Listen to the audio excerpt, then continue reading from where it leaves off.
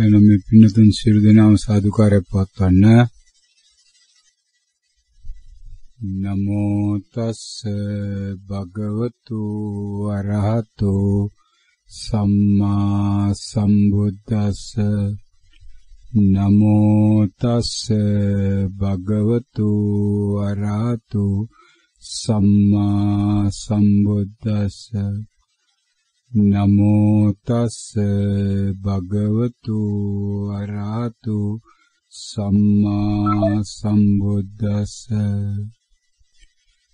මෑණියනි, ශ්‍රද්ධා බුද්ධ සම්පන්න කුසල්බර සෝතාපට්ටි මාර්ගය තුල සෝතාපට්ටි අංග අත්දැකීමින් දෛනික ජීවිතය ගත කිරීමට වෙරදරන්නා වූ ලෝකවාසී සියලු යෝගාවචර පින්නතුනි,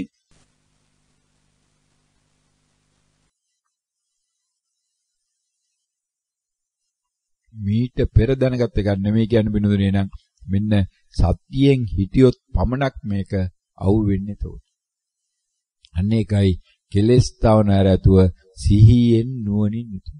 ඔන්න සතිය පින්නතුනි ඔන්න ඔය විදිහට දියුණු කරගෙන යනවනම් සතිය ටික ටික දියුණු වෙනවනම්, හැබැයි මේක මේ කරන එක නෙමෙයි පින්නතුනි, කෙරෙන එකක්. ඒ නිසා ඒකට උත්සාහ දරන්න එපා. තමන් කරන්නේ ආර්ය පරිශ්‍රණයයි. ආර්ය පරිශ්‍රණයෙන් තමන් බලන්න පුළුවන් තරම් මෙන්න මේ දැනෙන දේ දැන ගැනීමටම මම උනන්දු වෙනවාද කියලා. ඒ දේ දැන ගැනීමට උනන්දු වෙනවා පින්නතුනි. එතකොට එනවා මොකද්ද? ක්‍රමානුකූලව මේ අරමුණටම කොටු වීම. අරමුණටම කොටු වීම. දැන් මොකද්ද මේ කොටු වෙනවා කියන්නේ? බල්ලෙක් බුරනවා. බල්ලෙක් බුරනවා කියන තැනටම කොටු වෙනවා පින්නතුනි. බල්ලෙක් බුරනවා කියන තැනටම කොටු වුණා නම් පින්නතුනි, ඒ දැන ගැනීම එකින් එක දැන ගැනීම පසුපස හමා යාම තුළ දැන ගැනීම ඉවර වීමත් සමගම දැනගත්තු බවත් මොකද වෙන්න ඕන? ඒකත් අවසාන වෙනවා පින්නතුනි. අන්න දැන ගැනීමත් සමගම නිමා වෙන එක තමයි මෙන්න මේ ලෝකය කියලා මේ පින්නතුන් මේ අත්දකින්න. දැන් ඔන්න ඔය සඳහා මේ පින්නතුන් දන්නවා මේ උන්ට YouTube එක පාවිච්චි කරන අය, පින්නතුන්ට Facebook පාවිච්චි කරන පින්නතුන්ට මෙන්න මේ බණේ මෙන්න මේ ආකාරයටම අත්දැකපු අත්දැකීමක් තියෙනවා. ඒ බණේ මේකට මෙයාට ඇහිලා ඇති සුළු කාලයකට විනාඩි 20ක වගේ කාලයකට මේ තියෙනවා විශ්ව ධර්මතාවය දේශනා වූ මොහොත කියලා. විශ්ව ධර්මතාවය දේශනා වූ මොහොත පිනදුනේ අවුරුදු 2මාරක් තිස්සේ මෙන්න මේ ප්‍රයත්නයක් තිබ්බ විශ්ව ධර්මතාවය තුළ මේ ධර්මතාවය ඉස්මතු කරවලා දෙන්න. ඒ සඳහා මේ ස්වාමින් වහන්සේ කියන මේ ශබ්දවාහිනී යන්ත්‍රයේ කුලියට අරගෙන තියුණා විශ්ව ධර්මතාවය. මේ ආම්දුර කරපු එකක් නෙමෙයි. ඒක තමයි ධර්මතාවෙන් සිද්ධ වුණා උදේ. අන්නේ ධර්මතාවයේ ඉස්මතු වෙලා පිනදුනේ එළියට ආවා මීට දින 2කට පමණ පෙර. මොකද්ද මේ ධර්මතාවය? කොහොමද මේ යමක් මේ ලෝකයේ කෙනෙක් දැනගන්නේ කියන ධර්මතාවය පින. කොහොමද මේ ලෝකයේ කියන එක ගොඩ නැගින්නේ කියන ධර්මතාවය. නැත්නම් සරලව කියන අපේ තනි වචනෙන් මොකක්ද ලෝකය කියන්නේ? මොකක්ද ලෝකය කියන්නේ? ලෝකය කියන්නේ පිනදුනේ මේ දැන ගැනීමක්, දැනීමක්, විඳීමක්, දැනීමක් කියලා මේ පලෝක ධම්ම සූත්‍රයේ කියලා, ලෝකාන්ත ගමන සූත්‍රයේ කියලා, තව සූත්‍ර කොච්චර කිව්වත් පින්නොදෙනි අකුසල රාශි සූත්‍රයේ කියලා, සමුනුපස්සනා සූත්‍රයේ කියලා, සූත්‍ර අතිවිශාල ප්‍රමාණයක් 200ක් 250ක් විතර දැන් වලට සාකච්ඡාදී. හැබැයි මේ ඔක්කොම සාකච්ඡා වුණත් පින්නොදෙනි කාටවත් නිවැරදිව පැහැදිලි අවබෝධයකට ගිහිලා තිබුණේ නැහැ පින්න. භාවනා අධ්‍යක්ීමක් දැකලා තිබුණේ නැහැ පින්නොදෙනි. ඒකෙන් අදහස් වෙන්නේ නැහැ මේ අය සංසාරයෙන් ඈතර වෙන මාර්ගය තුල නැහැයි කියලා. මේ අය සෝතාපට්ටි මාර්ගය තුල නැහැ, සෝතාපට්ටි අංග වැඩිලා නැහැ කියලා. ඒවා වෙලා තියෙනවා පිළිදුනේ. නමුත් මේකේ ඉහළ යනකොට තියෙනවා මේකේ උපාදානය. මොකද්ද උපාදානය කියන්නේ? කොහොමද උපාදානය අවබෝධ කරගන්නේ කියලා ඔන්න ඔය මාතෘකාව සාකච්ඡා වෙනකොට පින්නතුනේ මේ ධර්මතා අවබෝධ සාකච්ඡාවලදී අන්න ඒකට අදාළව මෙන්න මේ කරුණ ඉදිරිපත් වෙලා ආවා. කොහොමද මේ යමක් දැන ගැනීම සිද්ධ වන්නේ කියලා. කොහොමද දැනගැනීම සිද්ධ වන්නේ කියලා මෙන්න එක නෝන කෙනෙක් පැහැදිලිව විස්තර කරනවා පින්නදුනි. ඔබ වහන්සේ කිව්ව මුලින් ඉඳලම අපිට එකම දේ ඔබ වහන්සේ කිව්වේ අම්මා කියන එකයි ගෙම්බා කියන එකයි අතර වෙනසක් තියනවාද කියලා බලන්න කියලා. අම්මා කියන එකයි ගෙම්බා කියන එකයි අතර වෙනසක් තියෙනවා කියලා බලන්න කියලා ඔබ වහන්සේ දිගින් දිගටම කිව්වා. ඒකනම් අපිට පිළිගන්න පුළුවන් උනේත් නෑ. ඒකනම් ස්වාමීන් වහන්සේ මුකුත්ම තේරුණේ නෑ ගෞරවනීය ස්වාමීන් වහන්සේ. එදා ඉඳලා බැලුවා හැබැයි දිගින් දිගටම ඇයි මෙහෙම කියන්නේ අම්මයි ගෙම්බයි. අම්මා කියන්නේ ගෙම්බා කියන්නේ දෙක අතර වෙනසක් තියෙනවා කියලා බලන්න නැවත නැවත පරීක්ෂා කරන්න කියලා දිගින් දිගටම ඔබ වහන්සේ කිව්වා. කියන නිසාම දිගින් දිගටම බැලුවට නම් මොනම දෙයක්වත් තේරුන්නේ නැහැ ඔබ වහන්සේ මොකද්ද කියන්නේ යන්නේ. ඇයි එහෙම කියන්නේ? ඇයි මේ අම්මයි ගෙම්බයි සමාන වන්නේ කියලා එහෙම එකක් නම් හොයාගන්න පුළුවන් උනේ නැහැ. මොකද අම්මා කියනකොට අම්මව මැවිලා පේනවා, ගෙම්බා කියනකොට ගෙම්බව මැවිලා පේනවා. කොහොමද මේ දෙකේ වෙනසක් නැහැ කියලා කියන්නේ? මේ දෙක පැහැදිලි වෙනසක් තියෙනවා. අම්මා පැන පැන යන්නේ නැහැ, ගෙම්බා පැන පැන යන්නේ. අම්මා කියන්නේ මිනිස්සෙක් වටිනා කියන කුසල් කළා පින් කළා මෙච්චර මේ ලෝකේ සැප සම්පත් විඳින ගෙවල් දොරවල් ඇතුළේ ඉන්න මෙන්න මේ ලෝකේ ඉන්න ආ වූ ලොකුම සම්පතක් අම්මා කියන්නේ. ගෙම්බා කියන්නේ මොකද? දකින්න පන්න ගයක් ඇතුළේ එන්න දෙන්නේ නැති මේ පැන පැන යන මේකේ. කොහොමද මේ අම්මාවයි ගෙම්බා සමාන කරන්නේ කියලා ඒ විස්තර නොවන එච්චර කියන්නේ. හැබැයි අපිට ඒක තේරුණේ නැහැ කොහොමත්. මෙන්න මේ ඊටමත් සරලව එකේ අත්‍යවශ්‍ය කොටස පමණක් පින්නදුනි මේ වෙනුවට මේ පින්නතුන්ගේ දැනගැනීම සඳහා YouTube එකේ Facebook එකේ තියෙනවා ඊටමත් කෙටියට විශ්ව ධර්මතාවය දේශනා වුණා වූ මොහොත. තව මේක අහලා නැත්තම් මේ පින්නතුන් ඒ ධර්මසේ ඒ කොටස අහන්න පින්නදුනි පොඩි වෙලාවක් තියෙන විනාඩි 20ක් වගේ වෙලාවක් තමයි අත් ප්‍රකට වෙන ආකාරය. අහන්න ඒකේ තව කොටසක් තියෙනවා ඒ නෝන ආරම්භ කරන හරිය. ඒකත් ඇතුළු ඒ ධර්ම දේශනා මුළුමනින්ම YouTube එකේ තියෙනවද කියලා නැද්ද කියන එක ප්‍රකට වෙවම මේ මොහොතේ නෑ. සමහර විටක YouTube එකේ තියෙන පුළුවන් නොතිබෙනවා නම් ඒක YouTube එකට ඒවි. හැබැයි Facebook එකේ නම් ඒක නැතුව ඇති මේ මොහොතේ ප්‍රකට වෙන ආකාරය තමයි. ඔතෝයි විනාඩි 20කට විතර අදාළ මේකේ වැදගත් කොටස උතන තියෙනවා. අන්න එතනින් මේ ධර්මතාවයේ සත්‍යතාවය ධර්මතාවයේ මේක තමයි ලෝකේ තියෙන කියන එක පිළිබඳව පැහැදිලිව මුළු ලෝකයාටම අදාළ පණිවිඩය ආව පින්නතුනි. එහෙනම් මෙන්න මේ බණ ඇන්නේ මේ පින්නතුන්ගේ කුසලය හරහා මේ පින්නතුන් සොයාගෙන ආවා වූ ධර්මය තමා තුලින් තමා ඒක දකින්නේ කොහොමද කියන එක ඒ නෝන පැහැදිලිව එතන ඊට පස්සේ විස්තර කරනවා පින්නතුනි. උදාහරණයක් ගන්න අරකයි අම්මයි ගෙම්බයි දෙක එක සමානද අසමානද කියලා බලන්න කවදා හරි දැක්කනම් මේ දෙක අතර වෙනසක් නැහැ කියලා ඉදාට තමන් ලෝකේ නිදහස් වෙනවා සියල්ල ඉවර වෙනවා.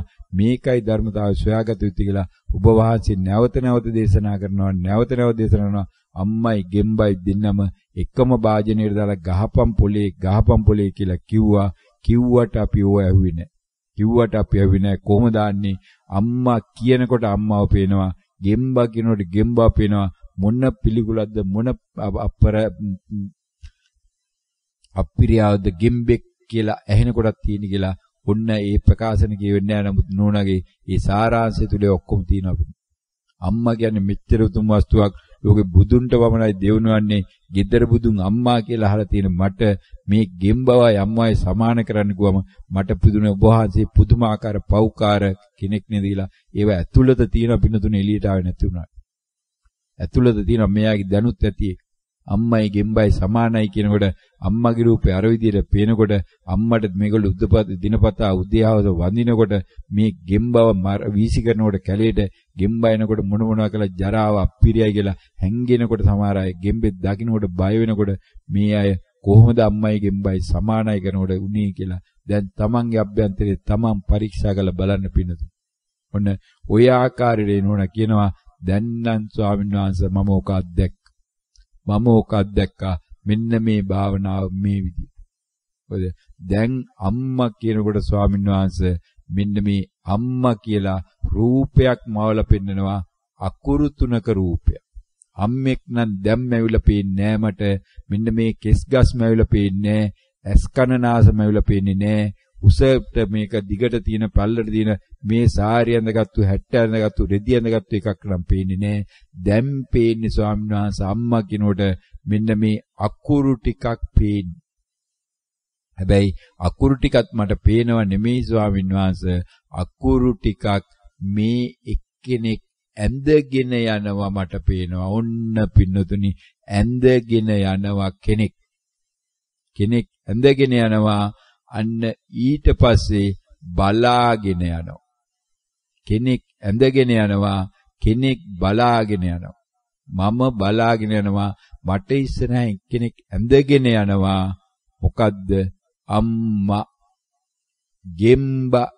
අන්න ගෙම්බා කියනකොට පින්නතුනි දැන් මොකද්ද උනේ? අර පැන යාමක් නැහැ. අපිරියාවක් පිළිගුලක් නැහැ. ගෙම්බා දැන් මොන්න මට පේන්නේ මේ විදිහටමයි ස්වාමීන් වහන්සේ. මෙන්න ගෙම්බා එක්කෙනෙක් ඇඳගෙන යනවා. මම බලාගෙන යනවා. මම බලාගෙන යනවා. ඒතකොට හැබැයි නෝන කියනවා අම්මා ගෙම්බා. ඒතකොට ප්‍රශ්න අහනකොට අම්මා කියලා ඒ රූපේ තියෙනලායි දැනගත්තද? නෑ දැනගත්තේ නෑ. කොහොමද එහෙනම් දැනගත්තේ? ඒක නම් මට ඇහුණා. අන්න ඇහුණා. මොකක්ද ඇහුනේ? එක්කෙනෙක් කියාගෙන යනවා. එක්කෙනෙක් කියාගෙන යනවා. ඊට පස්සේ ඇහිගෙන යනවා. මට ඇහිගෙන යනවා. එහෙනම් ඔන්න පින්නතුනි මෙන්න විශ්ව ධර්මතාවය මේ පින්නතුන් මේ බණේ අහන්න ඕනේ නෑ. ඕක අත්දැකලා ඇති මේ පින්නතුන්. හැබැයි අත්දැක්කට ඕක අත්දැක්ක බවට කොටු කරගන්න බැරි වුණා. මොකද ඒ සඳහා Tamanට ප්‍රමාණවත් තරම් සතිය වෙලාවෙ තිබිලා සතියට මේක අහුුනේ නෑ. මොකද තවම මේ අම්මගේ රූපයට වඩා බලගත් විදියට මේ අම්මා කියන සංඥාවේ රූපේ ඉදිරිපත් වෙන තරමට කෙලෙස් සංසිඳිලා නැති නිසා. මේ ආගේ වරදක් අඩුපාඩුවක් නෙමෙයි. අන්න කෙලෙස් වල බලය පිණුදු. කෙලෙස් වලින් මොකද්ද මේ කළා දුන්නේ? සංඥාව යටපත් කළා රූපයක් හදලා දුන්නා. ඇත්තටම වෙන්නේ මොකද්ද? සංඥාවයි. ඔන්න දැන් මේ පිණුදුට උපදේශයක් ලැබිලා තියෙනවා. රූපය පරීක්ෂා කරන්න. පරීක්ෂා කරා මොකද වෙන්නේ? රූපය දිය වෙනවා. රූපය දිය වෙනවා. දිය වුණාම මොකද වෙන්නේ? රූප සංඥාව එනවා. රූප සංඥාව වෙනවා. අන්න දැන් දන්නවා කායානුපස්සනාව. මොකද්ද කායානුපස්සනාවේ පියවර 4 දාන්න? මහණෙනි ආස්වාසේ දිගනම් දිග්ග බව අත්දකින්න. මහණෙනි මාස්වාසයේ කොටනම් කොට බව අත්දකින්න. ආස්වාසයේ මුළුමනින්ම දැනෙනවා නම් ඒ බව අත්දකින්න. මුලැමැදාග දකින්න. මුලැමැදාග දකින්න. දැන් ඔන්න 4 වෙනි පියවර ආස්වාසය සංසිඳුනනම් ඒ බව අත්දකින්න. සංසිඳුනනම් ඒ බව අත්දකින්න. ඔන්න අත්දැක්ක පිනොදින. මොකද්ද දැන් අත්දැක්කේ? අන්න රූපය ක්‍රමානුකූලව ආවා. රූපය දිගයි කිව්වා, කෙටි කිව්වා, මුලමදාග කිව්වා, ඇති වුණා කිව්වා, නැති වුණා කිව්වා. දැන් අම්මා ඇති වෙවි නැති වෙවි ගියා, ඇති වෙවි නැති වෙවි ගියා. ගිහිල්ලා ඒ කෙලෙසේ ප්‍රමාණය සංසිඳෙන දැන් අම්මා වෙනුවට මතුවලා ආවා පින්නතුනේ. මොකද්ද? අම්මා කියන අකුරු ටිකේ රූපේ. දැන් තියෙන්නේ මොකද්ද? අකුරු ටිකේ රූපය. එහෙම නැත්නම් අම්මා කියන වචනයයි රූපයේ විදියටම ඇවිල්ලා පේන්නේ. මෙන්න මේ පින්නතුන් භාවනාව දියුණු වෙච්ච අය දැන් බලන්න කොහොමද කියලා. තමන්ගේ සංසිඳිලා තියෙනවා නම් රූපය සංසිඳුණු කෙනාට පින්නතුනි අම්මෙක් පේන්නේ නෑ. දැන් අන්න පේන්නේ අම්මා කියන අකුරු ටිකෙන් හැදුනා වූ රූපයයි. ඕක තමයි කාය සංස්කාරය. ඕක තමයි කාය සංස්කාරය. අන්න ඒ රූපේ පෙන්눔 කරාට හැබැයි අම්මා කියලා දැන ගැනීමක් නෑ පින්නතුනි. ඒක ඊළඟ සංස්කාරය හැදෙන්න ඕන. ඒ තමයි වචී සංස්කාරය. එවනම් වචනය කියවෙන්න ඕන පින්නතුනි. එහෙනම් අයන්න කියලා කියවෙන්න ඕන. නැත්තම් පින්නතුනි අයන්න ඒ මොහොතේ දැන ගැනීමක් නෑ. ඒ මොහොතේ දැනගන්න බෑ මොකද අයන්න කියලා දැනගන්න තරම් දෙයක් නෑ පිනුදුනේ. එක ඇතිවීම නැතිවීම තුනයි එතන තියෙන්නේ. අපි මේ නතර කළා හදලා පෙන්නලයි මේ කියන්නේ අයන්නක් තියෙනවා කියලා පිනුදුනේ. අයන්නක් නෑ උතන අත්දැකීම යන දවසට මෙයාට තේරෙවි අයන්න හදාගෙන යනකොටම අයන්න කියලා කියනවා මිසක් අයන්න කියලා එකක් පිනුදුනේ හැදිලා ඉවර වෙනකන් තියෙන්නේ නෑ. මොකද හැදින්න පටන් ගන්නකොටම මුලින් හැදිච්ච ටික වෙනස් වෙන්නත් නැති වෙන්නත් පටන් ගන්නවා පිනුදුනේ. ඒ තරම් වේගෙන් මේ උත්පත්තියයි මරණයයි සිද්ධ වෙන්නේ. එහෙනම් උත්පත්තිය ඇති වෙච්ච දී මරණයට නොගින් තවත් දෙයක් උපදින්න බෑ මේ පිනුදුන්ට. ඒවට අදාළ බණ කියවිලා තියෙනවා. මොකද මේ පිනුදුන් එක මොහොතකදී එකයි දකින්නේ පිනුදුනේ. නමුත් උතන ඔය අයන්න කියන එක හැදෙන්න මේ රූප කලාප අනන්ත සංඛ්‍යාවක් එකතු වෙන්න ඕන. අනන්ත සංඛ්‍යා රූප කලාප එකතු වෙලා මේ තිතක් පුංචි තිතක් මට්ටමට හැදෙනකොට පිනුදුනේ Taman දකින්න එක තිතක්. ඒ තිතක් දකින්න වෙලාවේදී තව තිත් කොච්චරක් හැදෙනවද? ඒ තිත ආසන්නේ තව අනන්තවත් රූප කලාප එකතු වෙයි. තවත් ඒ වගේ තිත් අනන්ත සංඛ්‍යාවක් හැදෙනව නේද පිටු? අනන්ත සංඛ්‍යාවක් හැදෙනවා නම් එකක් දකින්න වෙලාවේදී අනිත් අනන්ත සංඛ්‍යාව Taman දකින්නේ නැහැ නේද? දකින්න නැත්නම් ඒ වගේ පිනුදුනි පුංචි තිත් අනන්ත සංඛ්‍යාවක් හැදිලා අපි කියමු ලක්ෂ ගණක් කියලා. ලක්ෂ ගණක් හැදිලා පිනුදුනි Taman ඊළඟ චිත්තක්ෂණේ දකින්නකොට අර කලින් දැක්ක එක දකින්නේ නැත්නම් අර ටික එකතු වෙලා හැදුනා වූ ඊට වඩා ලොකු එකක්ද දකින්නකොට.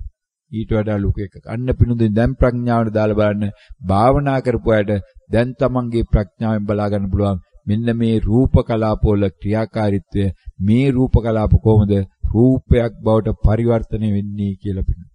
දැන් අර ඉගෙන ගත්තා වූ අනිත් සියලු ධර්ම කරුණු ටික මේකට දාන්න ගියොත් ඔන්න පටලවා ගන්න පුළුවන් හොඳට. මේ එක එක මහත්තුරුයි නෝන්ලයි හාමුදුරුවෝයි උඩ පැනගෙන සිවුරු කරේ නෙමෙයි සිවුරු බෙල්ලේ ඉල්ලගෙන සිවුරු ඔළුවේ ගැට ගහගෙන උගන්නපු ඉගන්නිල්ල දැන් බලන්න මොනවද කියලා මේ පිනුදුන් තමන්ගේ අත්දැකීමෙන් පිනුදුන්. ඔන්න අත්දැකීම මෙන්න මේ නෝන පැහැදිලිව විස්තර කරන පිනුදුනි. ඒ නෝන එතකොට දැන් දික්ටිගත වෙලා මේකේ 4 දෙනෙක් ඉන්නවා.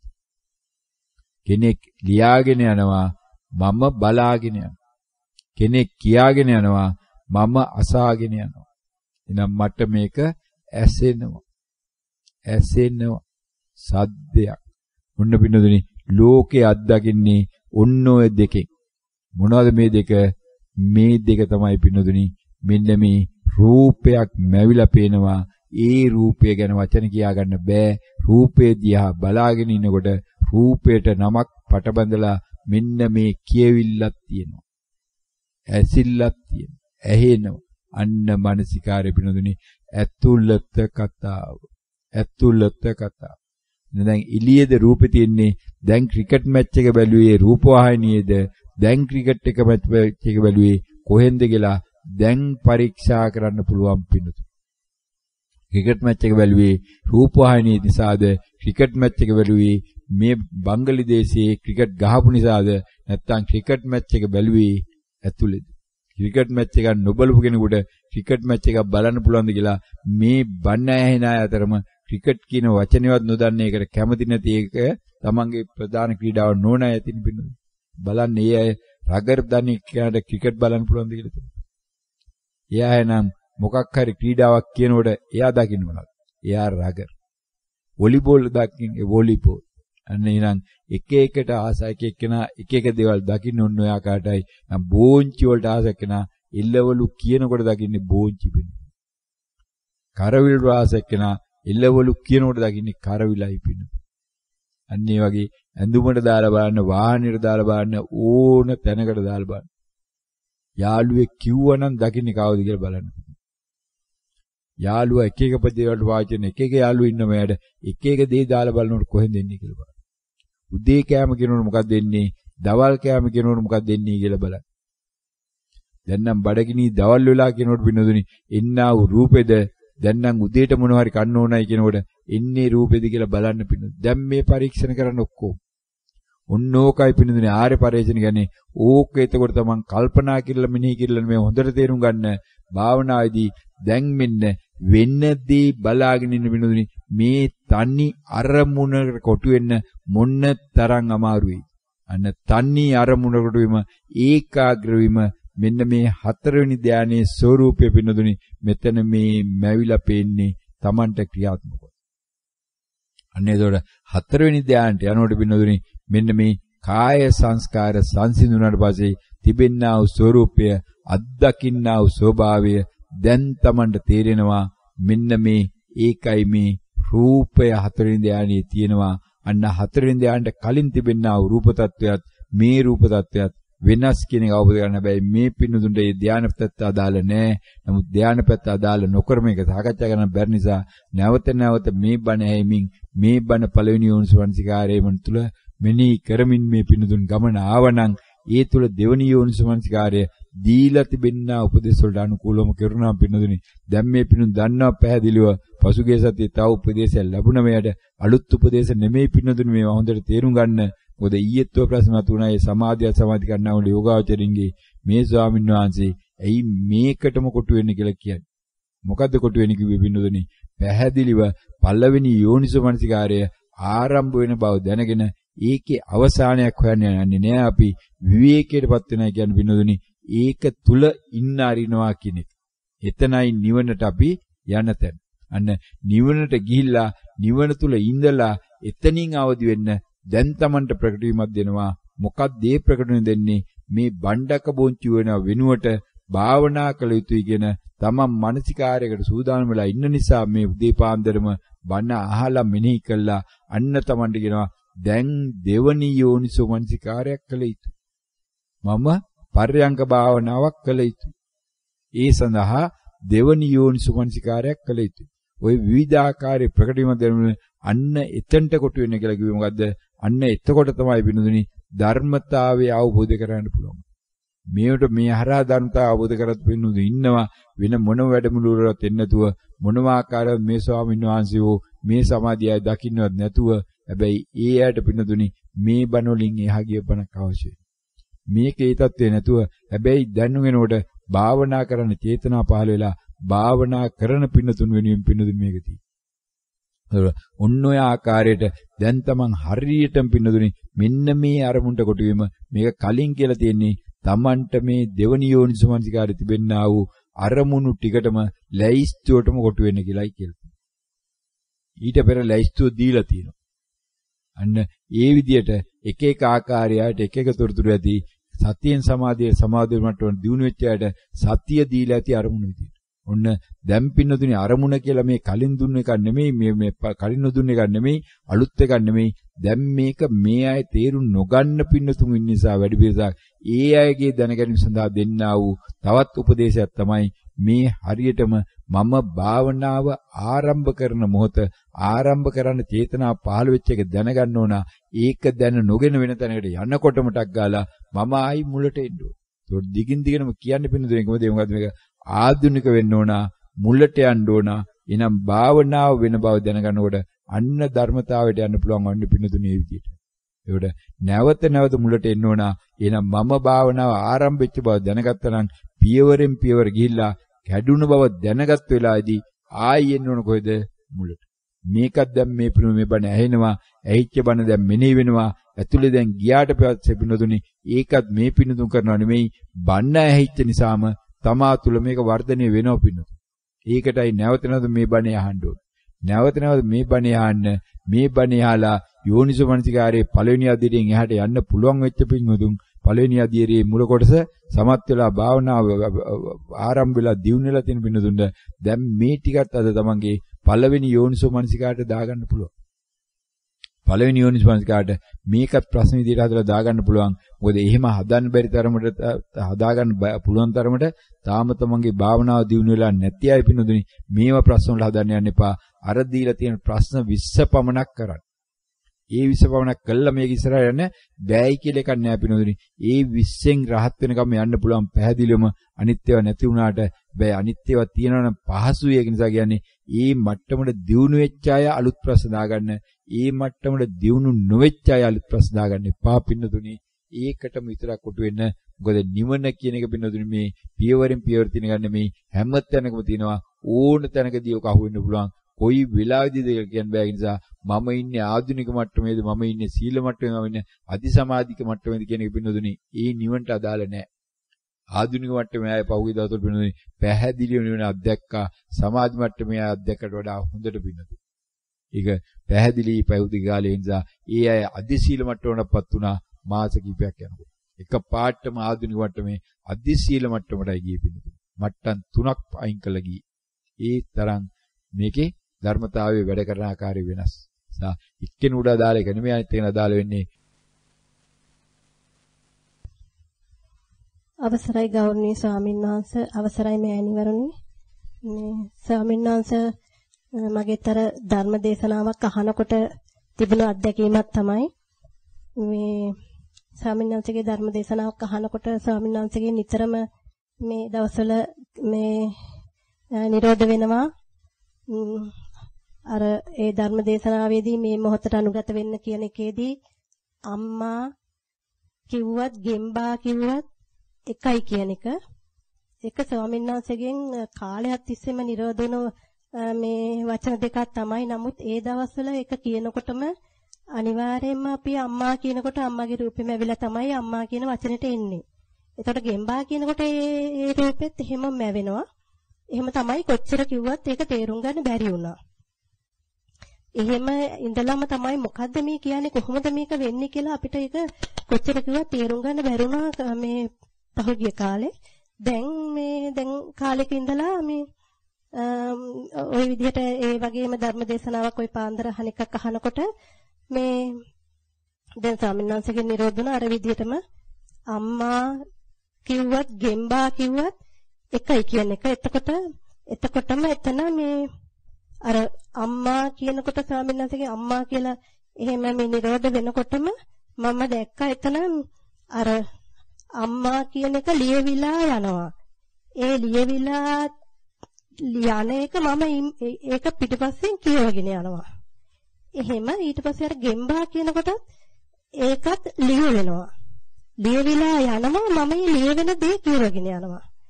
එතකොට එහෙම මේ ඒක ඉතාමත් පැහැදිලි අත්දැකීමකින් දැක්ක ස්වාමීන් වහන්සේ. එතකොට මට ඒ අතර දැන් ඒක එහෙම යන අතර මේක ලියවෙන දෙයක් මම කියවන්නේ කියලා ඒ අම්මා කියන එකම ගත්තොත් ඒ මැද මේ එහෙම මානසිකාරයක් ගියා මේ ලියවිලා තියෙන දෙයක් මම කියවන්නේ කියලා මැදට මානසිකාරයක් ආවා. ඒ වගේ මේ අර මේ ඒ විදිහට අර මානසිකාරයක් දෙකක් ආවගේ මතකයි.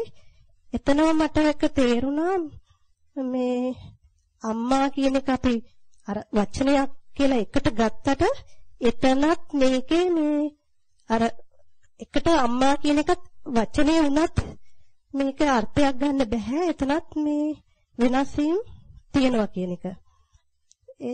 එතකොට අර ඒකෙන් පස්සේ අර එකපාරටම දැන් මෙච්චර කාලයක් ස්වාමීන් වහන්සේගෙන් නිරෝධ වුණාට මේක තේරුම් ගන්න බැරි වුණා. මේ තීන ධර්මතාවය නේද මෙතන මේ අර රූපේ තීන සංඥාවටම මේ කොටු වෙච්ච අවස්ථාවක් කියලා. එතකොටම අර මේකේ ගැඹුර දැන් තමයි ස්වාමීන් වහන්සේගෙන් මෙච්චර කාලයක් නිරෝධ වුණාට දැන් තමයි මේක තේරුනේ කියලා ඒ වගේ මානසිකාරයක් ගියා. ඒ ස්වාමීන් වහන්සේ සියල්ල මානසිකාර කියලා ඒ අවස්ථාවේදීත් තේරුණා. ඒ වගේ අත්දැකීමක් තමයි.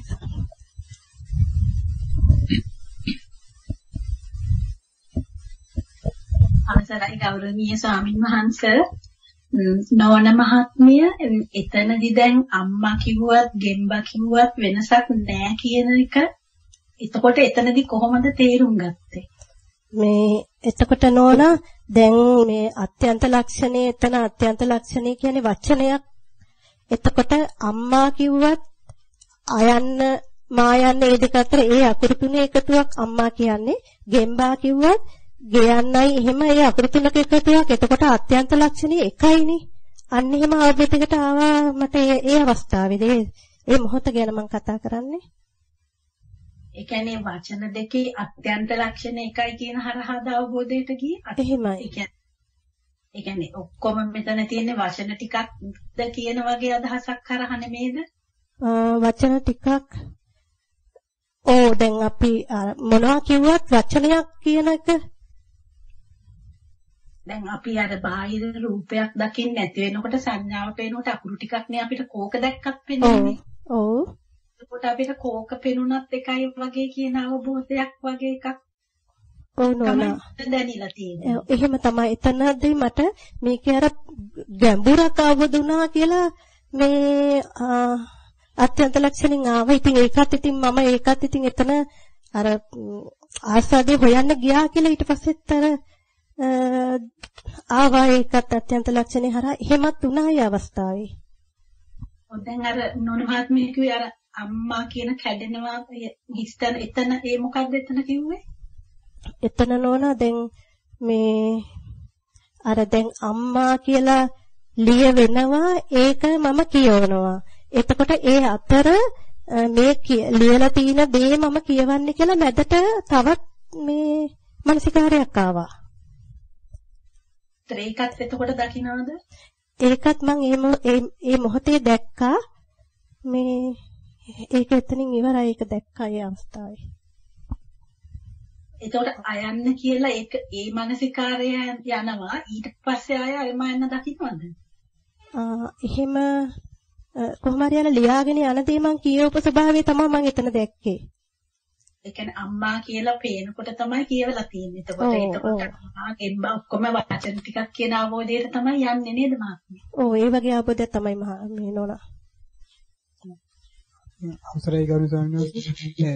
එතකොට මහත්මිය දැන් ඔතනදී දැන් මේ අවධානය යොමු වෙන්න ඕනේ දැන් අර මේ අම්මා කියලා ලියවෙනවා ඒක කියවන බව දන්නවනේ. ඔව් ඒක මානසිකාරයක්. අන්න මේ දැන් තියෙන මානසිකාරය ඒක නේද? ඔව් මානසිකාරයක් ඒක.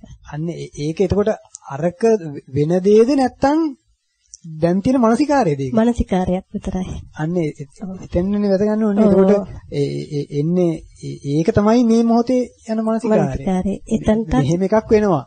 අම්මා කියලා ලියවෙනවා ඒක කියවනවා කියන එක තමයි තියෙන්නේ. ඊට පස්සේ එනවා ආය මානසිකාරයක් ඒක උඩම මේ මම මේකත් මානසිකාරයක් බව දැනගන්නවා කියලා. දැනගන්නවා. එතකොට අන්න ඒ මානසිකාරය තමයි මේ මොහොතේ මේ වෙනස් වෙමින් යන්නේ ඒක. එතකොට උතන දින ඔය පොයින්ට් එක මේ කාටවත් අහුවෙලා නැති දැන් පුරුණ අල්ලගන්න. ප්‍රකට වීම දැන ගැනීම.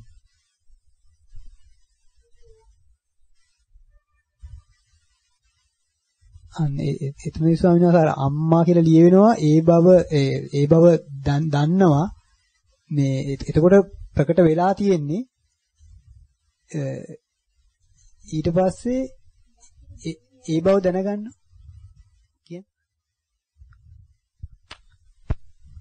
අර අම්මා කියලා අකුරු ටික මේ ලියවෙනකොට සෑහෙනස එතන තමයි ප්‍රකට වීම.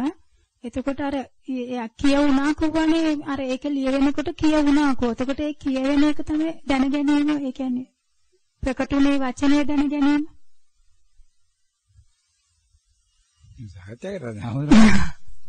ඒකේ දැන් අරක තමයි දැන් මේ ඒක දැන් ඔතනත් දැන් ඔන්න මේ පළවෙනි මේකේ කියන්නේ අම්මා කියලා ලියවෙනවා කියලා දන්නවා. ඒක ඊට පස්සේ කියවගෙන එනවා කියලා දන්නවා. ඒතකොට ඒක තමයි මේ ප්‍රකට වීම කියන්නේ මොකද? ඒක ඔය උපකල්පනා කරනවානේ දැන් ඔය නීදාන ඔය දැන් ඔය මේ විද්‍යාගාරය ඇතුළේ ගිහිල්ලා. විද්‍යාගාරය ඇතුළේ යන්නේ නැතුව දැන් අත්දැකීමෙන් බලන්න සාකච්ඡා කරන්න ඔය දෙන්නත් එක්ක එක්ක කට්ටියත් එක්ක. විද්‍යාගාරය ඇතුළේ ගිහිල්ලා හොයන්නම් වෙන්නේ නැහැ. මේ නම් ඊට කලින් විද්‍යාඥයෝ වගේනෝ. මහත්මියගේ අත්දැකීම අනුව කියන්නේ දැන් ඔතන මේ ප්‍රකට වීම විදිහට මොකද්ද අත්දකින්නේ? ප්‍රකට වීම. ඔව්. ප්‍රකට වීම මහත්තයා අර ලියවෙනවා කියන වචනය ඒ අරමුණකින්නේ ලියවෙනවා කියලා ඇවිල්ලා තින්නේ. ලියවෙන ස්වභාවය දැක්කා. නමුත් ඒකත් අල්ලගෙන තමයි මම ලියවෙනවා කියලා ප්‍රකට වීම දැනගෙන තියෙන්නේ. එහෙම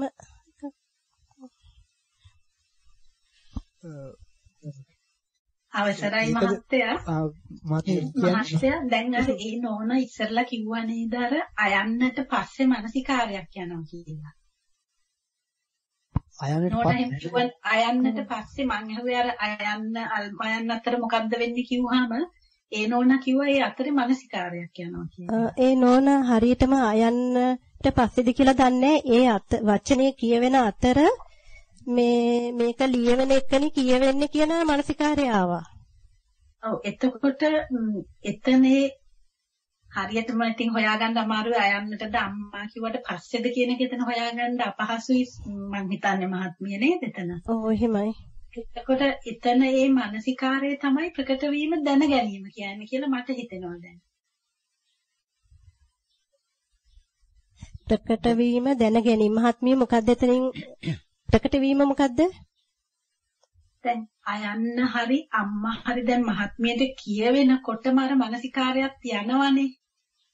ඔව්. ඒ මානසිකාරය නේද එතකොට අර කියවිච්ච බව දැනගත්තා කියන්නේ. එතකොට දැන් ඒක වෙනම මානසිකාරයක් නෙනෝන අරකට සම්බන්ධයක් නැහැනේ. තවත් ඒ අතරට ආපු වෙනමම ආපු මානසිකාරයක් කියලා තමයි මට දැනෙන්නේ මන් දන්නේ. ඒක ප්‍රකට වීමද නැත්නම් අර ඉස්සෙල්ලා ප්‍රකට වෙච්ච එක දැනගත්ත එකද කියන එක තමයි ඒකත් ප්‍රකට වුණ බව දැන ගැනීමක් නේ.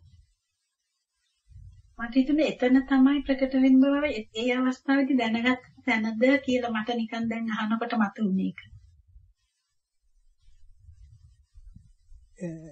එතන මහත්මිය දැන් මෙහෙම කිව්වොත් දැන් අර මේ අම්මා කියලා ලියවෙනවා ඒක කියවෙනවා. එතකොට දැන් යමක් තියෙනවනේ. එතකොට ප්‍රකට වීම ඒක දැනගත්තා මේ ඒක දැනගත්ත මානසිකාරයකින් මේ ලියවෙන එක තමයි කියවන්නේ කියලා. ලියවෙන එක තමයි කියවන්නේ කියලා. කියවන්නේ කියලා. එතකොට ඒත් එක්කම ඊට පස්සේ එන්නේ මොකද්ද? මේක මානසිකාරයක්. තව ප්‍රකට වීමක් තියෙනවා.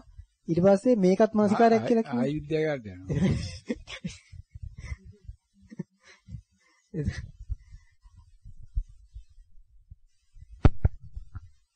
නෝන දැන් අර නෝන කිව්වනේ අර අකුර ලියවෙනවා කියලා. එහෙමයි. එතකොට ඒ නෝන දැන් ඒ ලියවෙන එක ඒ ලියවෙන කොට දකින්නවද?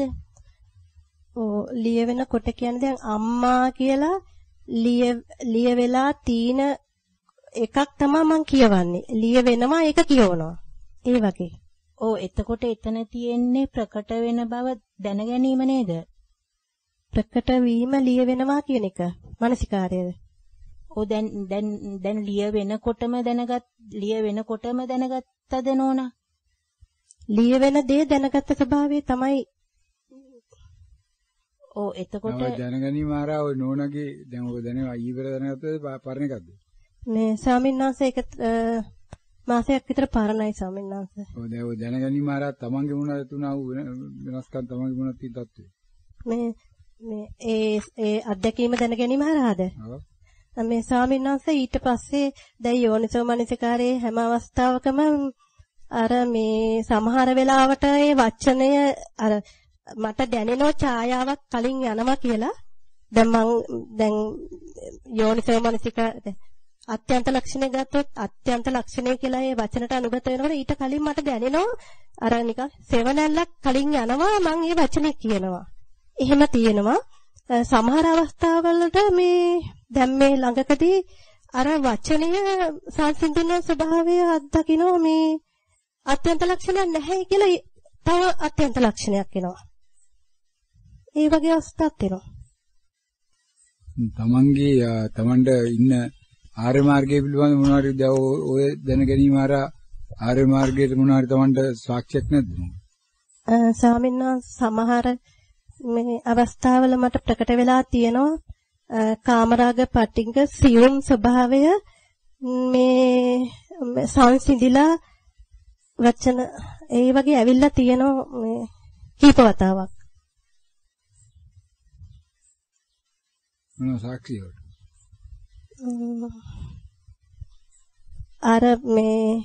අර හුඟක් වෙලාවට මේ එදිනදා ජීවිතයේදීත් ඒකට සාක්ෂි වශයෙන් කියනවා නම් ස්වාමීන් වහන්සේ දැන් අර යෝනිසෝ මනසිකාරයේ හෝ නිතරම ඉන්නේ ඒකෙන්නේ ඒ වගේ වෙලාවක වුණත් අර මේ එතන අර වචනේ ඉන්නේ නැහැ මේ අර එතන ඇතුලේ අර සංස්කරණය කරන්න හදන ස්වභාවය වැඩිපුර අහු වෙනව නිතරම වගේ. නමුත් වචනයක් එයා දෙන්නේ නැහැ කියලා මං හැබැයි ඒක අත්‍යන්ත ලක්ෂණයෙන් තමයි මෙයා වචනයක් දෙන්න උත්සාහ කරනවා වචනයක් නැහැ කියලා එනවා. ඒක වැඩිපුර අත්දකින්නවා. සමහරක් වෙලාවට දෝංකාර දෙන ස්වභාවිකුත් වෙනවා මට ඉන්න බැරි ස්වභාව තිත්තක්ෂණ එහෙමත් වෙනවා. දැන් ඔය පොයින්ට් එකට ඇවිල්ලා තියෙනවා අපි ඔය ක්ලියර් කරගත්තොත් මේකට උත්තර දෙන්න නැත්නම් තාම මොකද උත්තර හොයන්නේ නැහැ මේ කවුරුවත්. ප්‍රකට වුණාද ප්‍රකටෙට දැනගත්තාද? ඒකට එතනම තියෙන හැබැයි මේ විද්‍යාගාරවල ගිහිල්ලා හොයුවොත් හම් වෙන්නේ. ධර්මයේ තියෙන ඉච්ඡා දුරනේ ධර්මයේ තියෙන වංගමයි. මේ මහත්තයර මොනවද පුළුවන්ද සම්බන්ධය?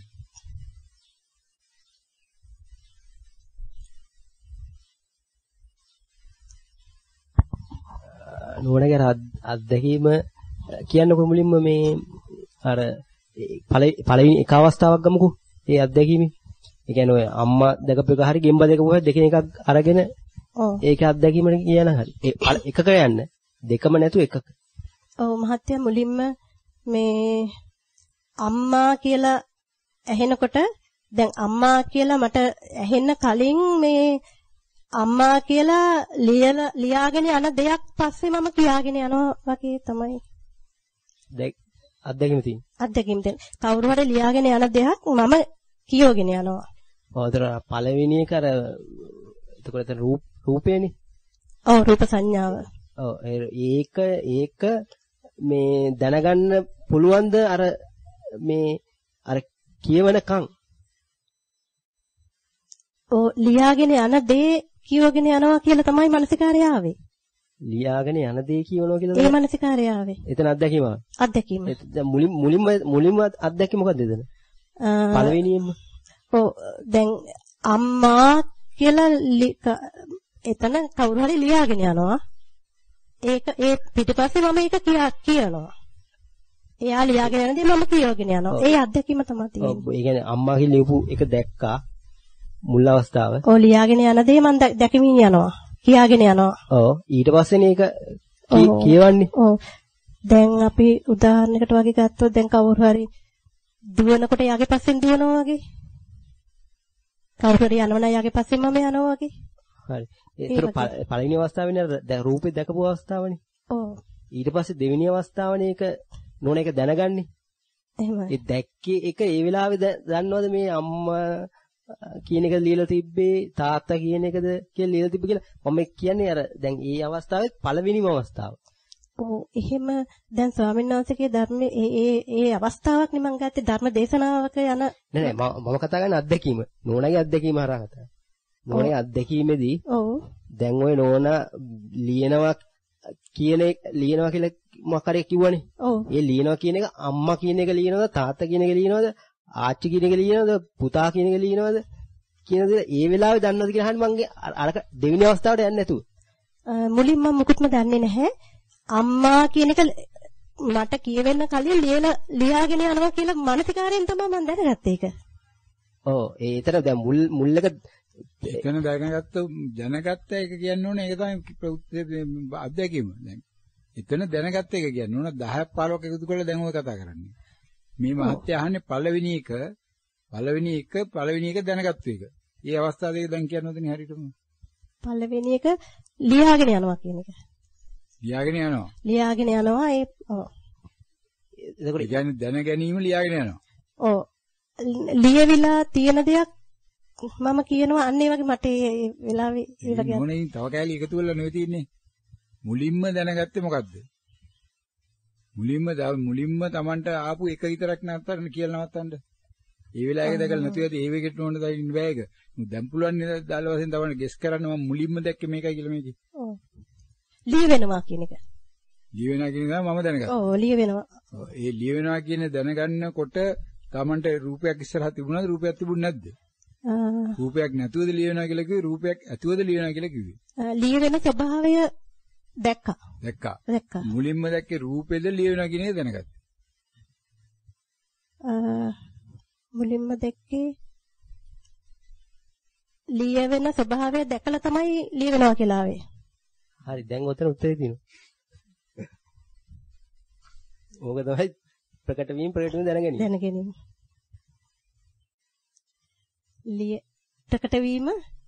ප්‍රකට වීම දැනගැනීම ඊට පස්සේ. ඔව්.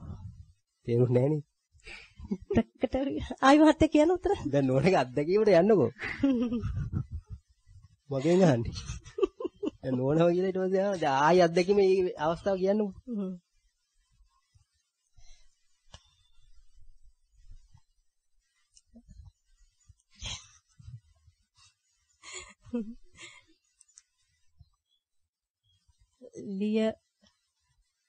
ලියවෙන ස්වභාවය දැකලා ලියවෙනවා කියලා කියනවා. ඔව්. ඒ කියන්නේ ඒ රූපය දකින්න එක තමයි නෝන ප්‍රකට වීම. ප්‍රකට වීම දැනගන්න බෑ කියලා කියන්නේ ඒක. ඒක දන්නේ නැහැ මොකද්ද කියලා. ඊට පස්සේ අර ඒ කියවෙන එක හරහා තමයි දැනගන්නේ මේ ලියනවා කියලා නෝන ඊට පස්සේ ඒක කියවුවනේ. ඔව්.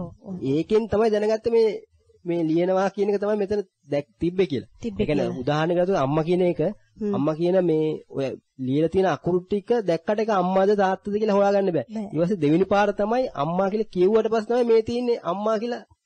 ඔව්. යන්නේ. ඔව්. දැන් නෝන බලන්න කොහේ හරි යද්දී බෝඩ් එකට කොළඹ කියලා ගහලා තියෙනවා නම් ඒ බෝඩ් එක දැක්කම මේ කොළඹද මොකද්ද කියලා කියන්න බෑ. ඒක අපි කියනවනේ. කොළඹ කියලා කිව්වට මේ කොළඹ තමයි මේ බෝඩ් එකේ තියෙන්නේ කියලා ඊට පස්සේ දැනගන්නේ. ඔව්. හරි. එතකොට මේ මුල් අවස්ථාව ප්‍රකට වීම ඊට ප්‍රකට වෙන බව දැනගන්න දෙවෙනි අවස්ථාව ඒ වචනේ. කටපාඩම් කරපු එකට කෙරුණේ දැන් ඔක්කොටම. මොන ධර්මතාවයේ ඉස්මතුනේ අන්දම් මෙච්චර අවුරුදු දෙකමාරක් ගියා. ආයි බණ කියන්න ඕනේ නැහැ බණ කියන්නේ නතර කරන්න. ඉස්මතු කරගන්න විතර අවශ්‍යයි. ගුණ දෙනෙක් හොඳට කරගන්න. කරමු දිනමු. යෝගෙත් බණේ නෑ යෝගෙත් හොඳට.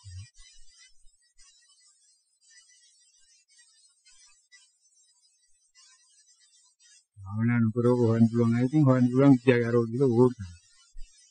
භාවනා නොකර පුළුවන් නම් හොයාගන්න ඕන විද්‍යාගාරයක හදාගන්න. අවසරයි සන්නංශ අවසරයි. දැන් ඕන මහත්මිය දැන් අම්මා කියන එක කියවුණා කිව්වනේ නේද? එහෙමයි. එතකොට ඔබතුමීගෙන් කියවුණා දැන් අම්මා කියන එක ඒක ලියවෙන ගමන් කියවිගෙන යන එකකුත් කියවුණා නේද? ලියවෙන ගමන් ලියවෙන එක කියවෙනවා. ලියවෙන එක කියවෙනවද ලියවෙන දැන් අකුරෙන් අකුර ලියවෙනකොට ඒකලම කියවිගෙනත් යනවා කියලාද කියුනේ? එහෙම නෑ එතන අර ආපු මානසිකාරය තමයි මම කිව්වේ. හරි. අවසරයි.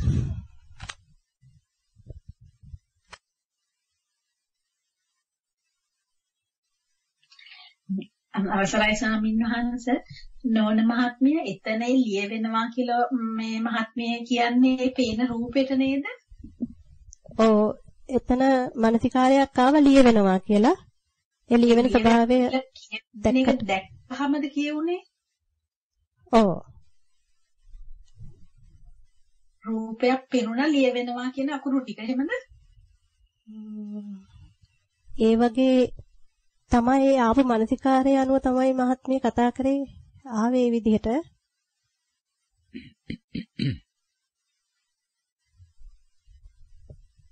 ඒක දැකලා ඒක කියවුණා. එහෙමයි කියන්නේ නේද? ලියවනවා දැක්කා ලියවෙනවා කියලා කියවුණා. එහෙමයි.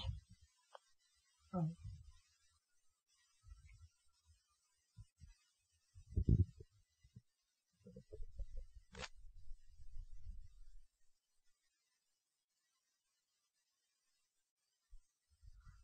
අවසරයි ගෞරවනීය ස්වාමීන් වහන්සේ. එතකොට මේ චන්දික උතන මේ ධර්මතාවයට එතකොට දැන් මේ හෙද්දි දැන් මේ අම්මා කියලා කියන එක කොහෙන් හරි ඇහෙනවා කියලා කියන්නේ. එතකොට ඒක අර ලියවෙන්නත් මේ ප්‍රකට වීම වෙන්නත් මේ එතනම ඒ ස්පර්ශය වෙලා තියෙන්නේ නේද? එතකොට මේ එතනදිත් මේ මගේ තණ්හාවේ ස්වභාවයක් එතනත් වැඩ කරලා තිනවා ඒක අම්මා කියලා ලියවෙන්නත් ඊට ඒතොරේ කාය සංස්කාරනේ ඉතින් කාය සංස්කාර හැදිලා කියන්නේ එතන ඇවිල්ලා ඒතර එතන සංස්කරණය වීමකින් තමයි එතනත් එන්නේ ඇවිල්ලා තියෙන්නේ ඊට පස්සේ ඒක උඩ තමයි ආපහු දැනගන්නේ කියවීම හරහා ඒතර වචී සංස්කාර. වචී සංස්කාර. එතන චිත්ත සංස්කාර වලින් නතර කරගන්නේ. ඊට එහා තැනකුත් තියෙනවද එතන?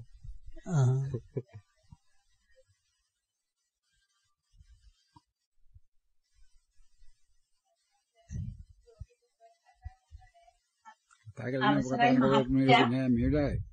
කතා කරන්නේ විතර ඉන්න යාට බැහැ වෙන කතා නැහැ ඇත්තෙත් නෑ බෑ අලුතෙන් එකක් නෑ ඔලෙක් කියන කතා කරන්නේ. මොකද දැන් බණ කියන්න අවශ්‍යතාවයක් නෑ. චිත්ත සංස්කාර, කාය සංස්කාර, වචී සංස්කාර තුනම දැන් විස්තර වෙලා තියෙනවා උතන. ඒතකොට ලෝකේ හටගන්න එක ලෝකේ හැටි වෙන එක ඔක්කොම උතන තියෙනවා. සියලු ධර්මතාව ටික තියෙනවා උතන. මෙච්චරයි ධර්මතාවක් තියෙන ලෝකේ. යෝග දැන් මොනින් කරගන්න එකයි තියෙන්නේ.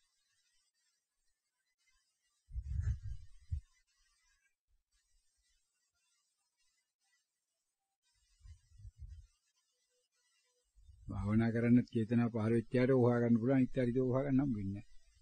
එයාට ඉතින් දිව්‍ය ලෝකේ බ්‍රහ්මෝක යන්න පුළුවන්. ඊතනා හඳුරු ඕන්තරන් ඉන්නවා. 1000ක් කමාරනේ 100ක් 200ක් නෙමෙයි ලක්ෂ ගණනක් හඳුරු ඉන්නවා දිව්‍ය ලෝක කට්ටිය කියන්නේ. නිසා මේ බණ්ඩ අවශ්‍යතාවයක් නැහැ.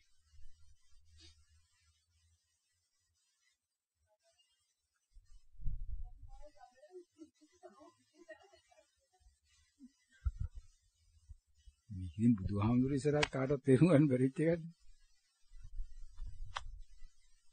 අනේ ගෞරවනීය ස්වාමීන් වහන්සේ මේවා මේ විදිහට දේශනා කර නැත්නම් අපි කොහොමද දැනගන්නේ? දේශනා කරපුවා නෙවෙයි දැන් දැනගෙන තියෙන ඕනෝනේ දැනගෙන තියෙන්නේ. මේ දේශනාවෙන් කොහෙද දැනන්නේ තියෙන්නේ? මේ දේශනාව මුකුත් වෙලා නැහැ නේද? ඒක තමන්ගේ දඟලනකොට අවුවෙලා තියෙනවා. සාකච්ඡා කරනකොට දැන් මෙතන අහුනේ තියෙන වෙන පැත්තේදී මෙතන එකම දේ කරේ ස්වාමීන් වහන්සේ මේ පරිණිවිඩය තියෙනවා කියන එක විතරයි දැන් මෙතන කිව්වේ. ස්වාමීන් වහන්සේ කියනවා මේකයි මේ තියෙන්නේ කියලා. මේක තියෙනවා පුළුවන් හොයාගන්න කියලා කිව්වේ. ඒ වගේ අවස්ථා ඕන්තරම් කියලා දිනක එක තහුන්නේ නැහැ ඕනේ අදේදී අල්ලගන්න පුළුවන්. මේ මාත් ඒක නිසා ඉත අල්ලගන්න නැත්නම් ඒත් අල්ලගන්නේ.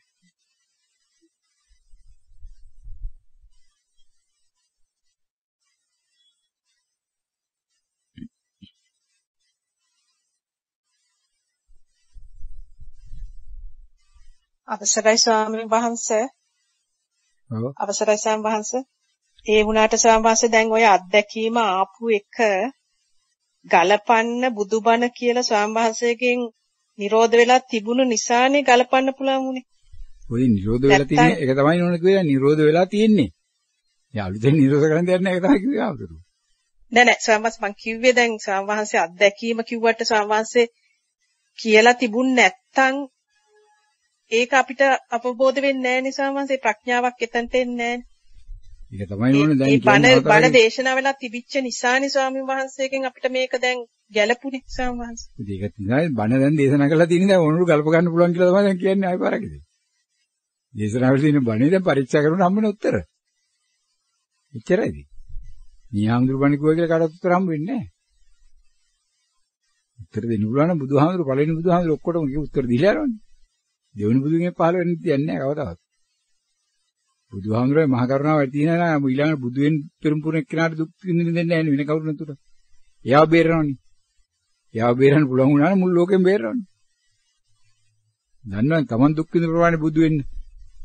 තව බුදු වෙන්නේ තව කෙනෙක් බුදු වෙනත් ඊට වඩා දුක් විඳින බව දන්නවනේ. ඒක නවත්තනවා අනිවාර්යයෙන්ම. පුළුවන් වුණානේ නවත්තන්නේ ඔක්කොම නවතිනවා. ඉතින් බුදුහාමුදුරනේ කරන්න පුළුවන් දෙයක් නැහැ මෙතන. බුදුහාමුදුරනේ කරන්න පුළුවන් ඔච්චර තමයි. කොයි බුදුරයා කරන්නේ toy ටික තමයි.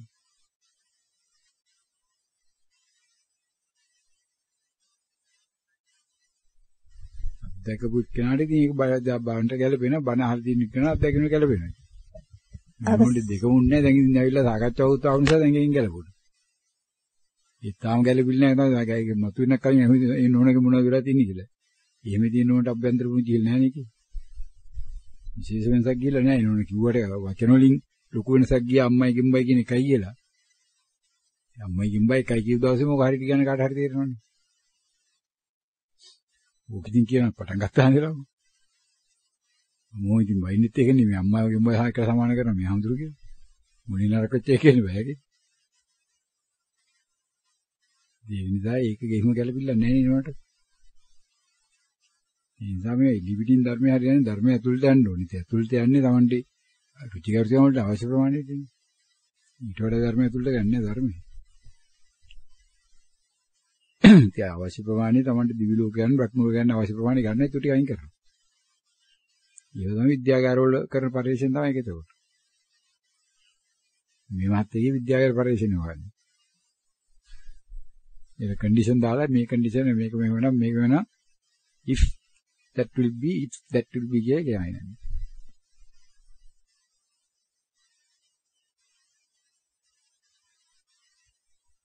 ඔය තමයි කිව්වේ අත්දැකීම විතරක් කොටු කරගන්න කියලා. අත්දැකීමනේ කොටුුනේ නැත්නම් දරුන් මේක මාසයක් කතා කරත් හම්බ වෙන්නේ නැහැ. පටලවන්න විතර වෙන්නේ. කතා කරන මනසිකාරය දාන තව මනසිකාරයක් හැදෙනවා. කලින් මනසිකාරය අමතකයි ඊට පස්සේ දෙවෙනි මනසිකාරය පස්සේ කතා කරන්නේ. මම සාකච්ඡාවකම අවසානයේ තියෙන කවදාවත් කතා කරන්න පටන් ගන්නත් නෙවෙයි. ඕනෑම සාකච්ඡාවක ඉවර වෙන්නේ වෙන අලුත් තැනකින්. සාකච්ඡාව මුල ගෙනියන්න බෑ කවදාවත් අවසානයේ. සාකච්ඡාවේ දෙවෙනි එක අලුත් පාරක මත එන්න ප්‍රත්‍ය ඵලය. ගහේ අතු වෙන්නේ අත්ෙන් පස්සේ කොලේ එන්නේ. කොලින් කොලේ ගිහලා ආයෙ තවත් අකෙන්නේ. කවදාවත් මුලට යන්න බෑ. ඒ නිසා බුදු දහම දේශනා කරන අපි නේව ධාතු වර්ම කියලා තියෙන්නේ. ආපස්සට යන්නේ නැහැ කියලා මේ. ඉස්සරහටම යන්නේ. ඒකනේ ඉතින් ඉඳලා ගෙලින් මේ ඵලෙන් ඵලෙ යනවා. ඒවා ඒක හේතුපත් වෙනවා ඊළඟ ඵලෙට. ඒ අතීතයේ හේතුපත් වෙන්නේ නැහැ. ඒක. ඒ නිසා උන්නොච්චර දැනගන්න තියෙන්නේ. මේක වචන වලින් කටපාඩම් කරලා කවදාද කරන්නේ කියලා දැන් තේරුම් ගන්න. මම දැනගත්ත ඒක වචනයක් තමයි වචනකින් දැනගත්තේ මානසිකාරයක් තමයි කියලා දැන් උක මානසිකාරයකුත් දාගත්තා. මානසිකාරය කියන්නේ එක වචනයක් කියලා එහෙමත් දාගත්තා එක එක්කෙනා. එකක්වත් නෑ උතන් තියෙන ඔච්චරයි. කොහොමද දැනගත්තේ? දැනගත්තේ ඒ වෙලාවෙදී ඒක අත්දැකීමයි කතා කරලා ගත්ත එක නෙමෙයි. මේ වෙලාවේ තමයි දැනගත්තේ එච්චරයි එතන තියෙන්නේ. ඊ යථාභූතයි. මේ ධම්මට්ටි වින ධර්මතාවයක් නෑ. හැම එකක්ම දැනගන්න ඉච්චරයි. මොකක්ද දැනගත්තත් දැනගන්න වෙන්නේ ඒ වෙලාවේ එතනට කියවේ නම දැන් මේ නෝන පැහැදිලි කරලා කියනවා. ඒකට උත්තරේම ඒක කිනුට තේරුන්නේ නැහැ. මේ නෝනට තේරුන්නේ නැහැ. මම දන්නේ මේ මාත්‍යට තේරුණාද කියලා. මට තේරිලා ඇති. මොකද්ද කියන්නේ? මට එක ඇන්දේකට දුන්න මානසිකාරය. දැනගෙන තියෙන්නේ මොකද්ද එතකොට? ඒකයි තන තියෙන්නේ වෙන මොකුත් නැහැ. අම්මෙත් දැනගෙන තියෙනවා ඒක. මේ ලෝකෙ දැන ප්‍රකට වුණේ මොකද්ද? ප්‍රකට වුණේ මේකට දුන්න ලියාගෙන යනවා කියන එකනේ. දැනගත්තේ. දැනගත්තේ ඒක. ලියාගෙන යනවා. ඊට පස්සේ කියන අම්මා ලිව්ව නිසා කියුණා ඒ ඔක්කොම කතන්දර. දැනගත්තේ ලියාගෙන යනවා. මම දැනගත්තා ලියාගෙන යනවා කවුරු හරි. මොන දැනගන්නේ?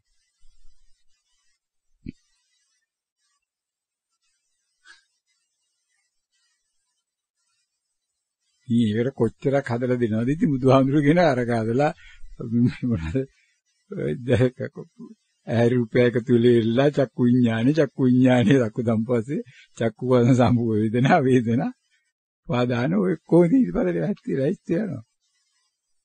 ගෝචර විඥාන ලක්ෂ කෝටි ගණන් හදලා දෙන ආකාරය. ඔය සංස්කරණය. ඔය පංච උපාදාන ස්කන්ධයත් ඔක ඇතුළේ තියෙනවා ඔක්කොම තියෙනවා. සංස්කරණ හතර තුනම තියෙනවා. සියල්ල තියෙනවා. ඕක දැක්ක එක්කෙනා උතරම කලකිරනවා. ඔය තව බලන්න දෙයක් නැහැ නේද?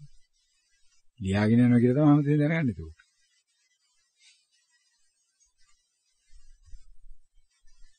ලියාගෙන යනවා මම බලාගෙන යනවා. ඒක දැනගන්නේ බලාගෙන යනවා. ඒකත් කියවනවා. ලියාගෙන යනවා බලාගෙන යනවා. ඊට පස්සේ එයිගෙන යනවා. ඒක කිව්වේ නෑ.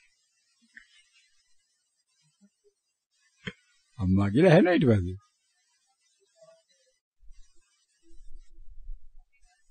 ඔය ඉතින් බලාගෙන යනවා කියන කිව්වේ නෑ. ඇහිගෙන යනවා කියලා කිව්වා. මට ඇහෙනවා ඊට පස්සේ. ලියාගෙන යනවා මට ඊට පස්සේ ලියාගෙන යනවා කියාගෙන යනවා කියලා කිව්වා ඇහිගෙන කියාගෙන යනවා කියලා. ලියාගෙන යනවා කියාගෙන යනවා. ලියාගෙන යනවා මම බලාගෙන යනවා කියාගෙන යනවා අහගෙන යනවා.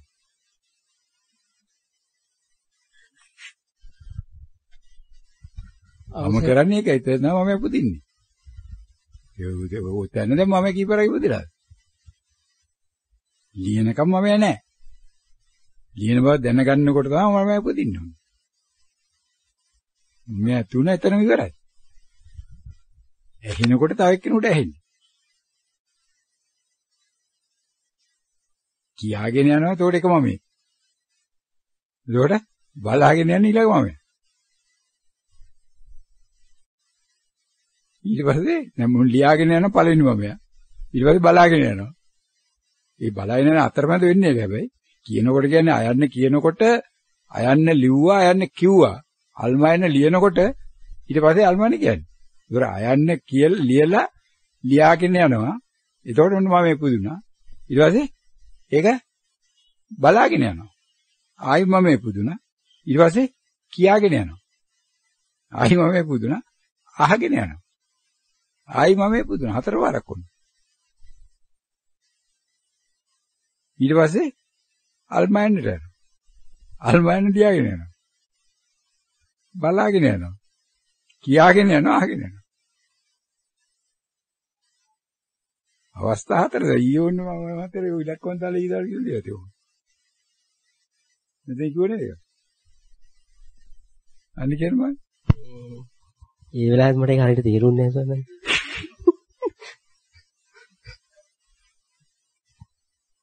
මම ඉලක්කම් දාලා කිව්වනේ ඒක ඉලක්කම් නෙමෙයි මතකද?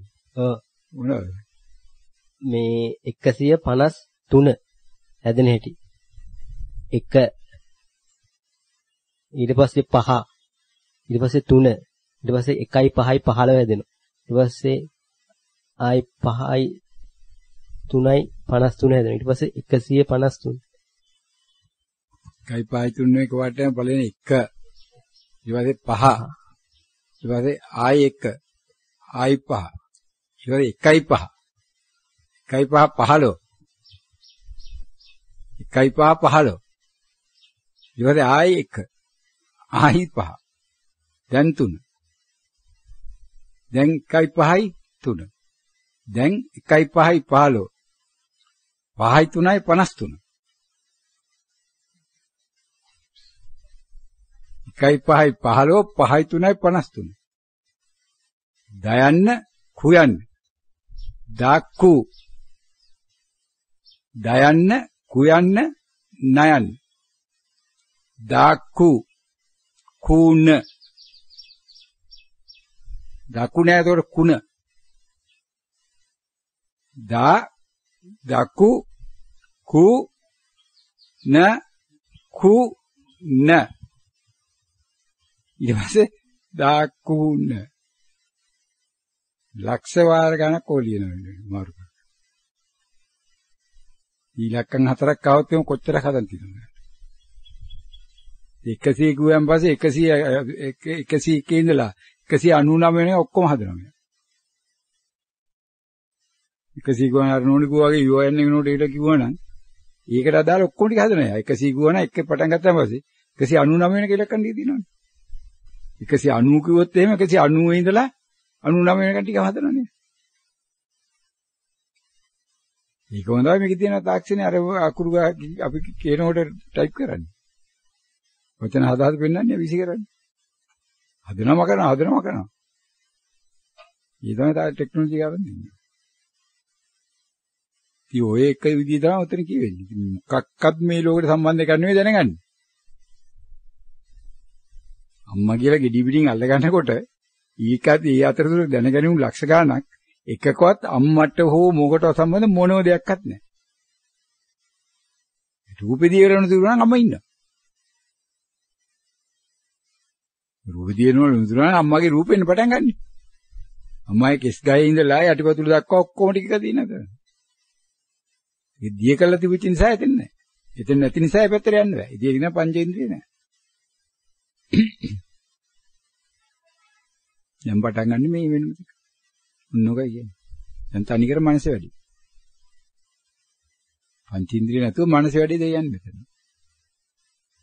ඒකට ඇහ සම්බන්ධ කරන්න බෑර කන සම්බන්ධ කරන්න බෑ දැන් මෙතන. ඉතින් අභ්‍යන්තරය කියලා දන්නවනේ ඔක්කොම කතන්දර යන්නේ. ඒතකොට මනස හිතරයි. ඒතකොට මනුපුබ්බංග මාදම්මා. මේ තමයි සමුප්පසන සූත්‍රය.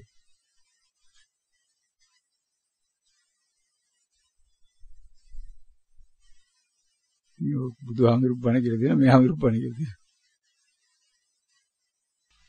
පැය දෙකකුත් විනාඩි 10ක වුණ කාලයක් ගිහලා දිනවා. ධර්මතාවෝ සාකච්ඡාවත් ආමුනේ ධර්මතාවෝදයක් නම් තිබ්බ නමුත් ඒකට සාකච්ඡා කරaya කියන එක වාර්තා වෙන්නේ නැහැ ප්‍රමාණවත් තරම්.